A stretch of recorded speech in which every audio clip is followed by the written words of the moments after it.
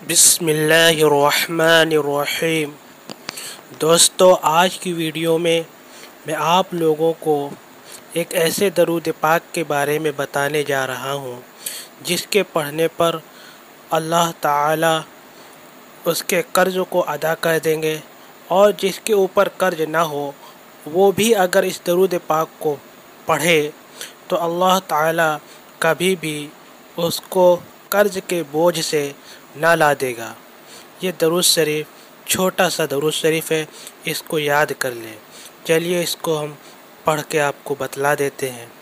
اللہم صلی علی محمد وعلی آلہ وبارک وسلم۔